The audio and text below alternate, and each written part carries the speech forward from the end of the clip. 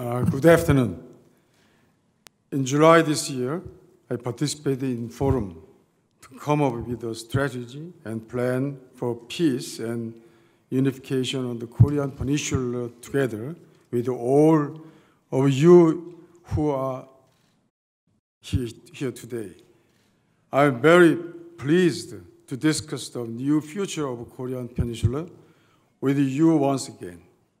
I would like to express my deepest gratitude to the Global Peace Foundation, East-West Institute, Action for Korean United and One Korea Foundation, and Dr. Moon Hyun-jin, who organized this forum.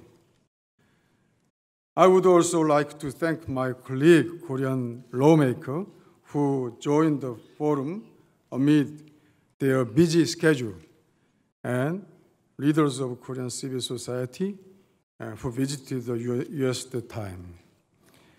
It has been only 4 months since we had the first discussion in July, but the situation surrounding the Korean Peninsula has changed a lot.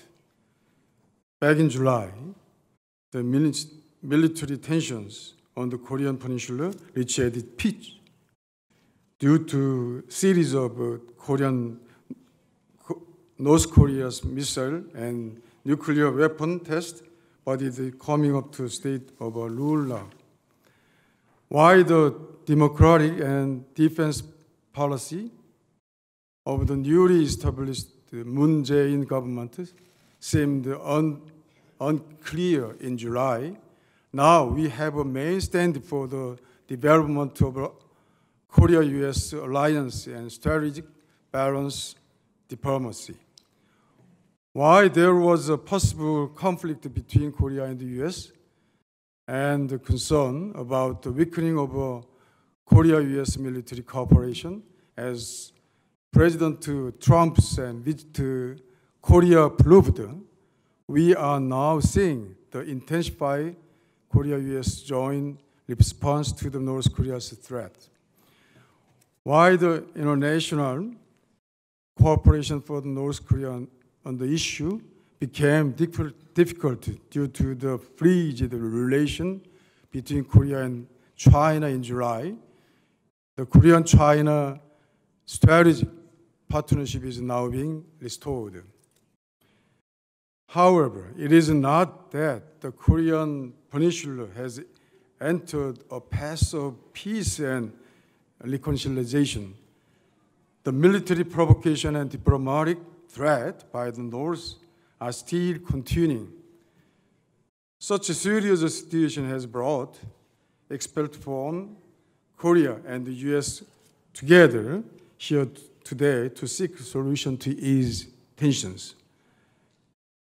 Ambrose Bierce, a famous writer, American, has left us famous saying, in the international issues, peace is a period in between the two worlds to deceive each other. There is no other thing that more perfectly fits his saying that North Korea's military problem. In terms of the inter-Korean relations, peace has been the temporary period in between the acceleration of Korean military power and next accelerations.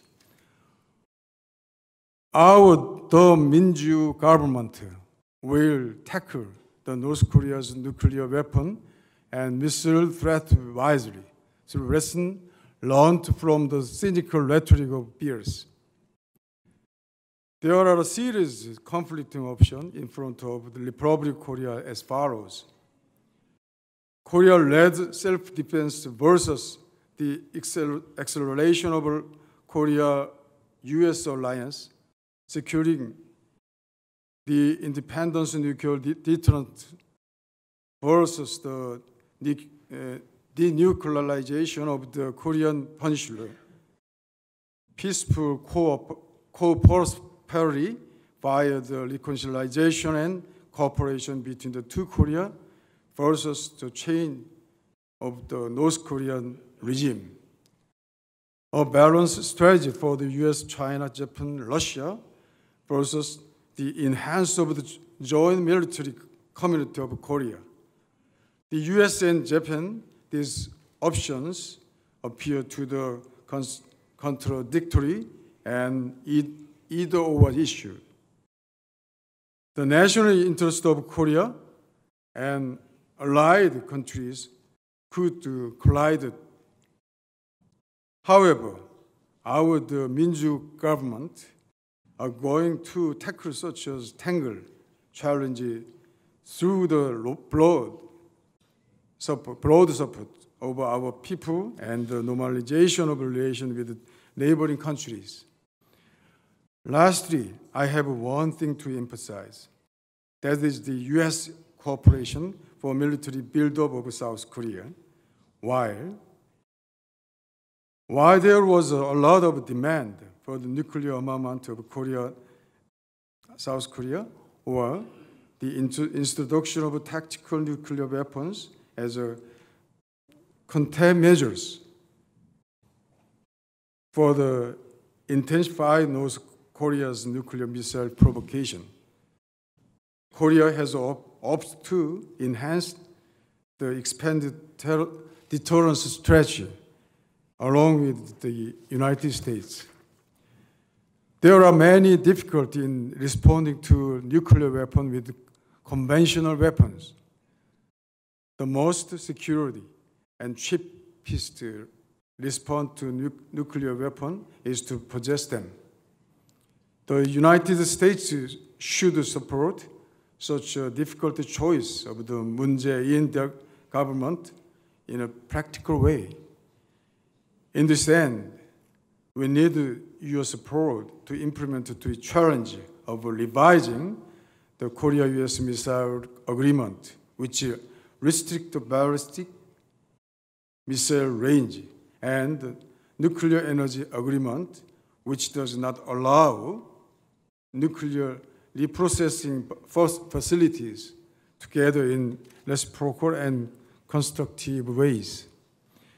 In addition, in order to balance our military power with that of North Korea, I ask you your strong support to help Korea acquire and develop sophisticated military assets, including F-35A fighter, AH-64, Apache helicopter, global Hawk high-altitude unmanned surveillance vehicle, and the Aegis combat system, which are strictly controlled by the US Congress.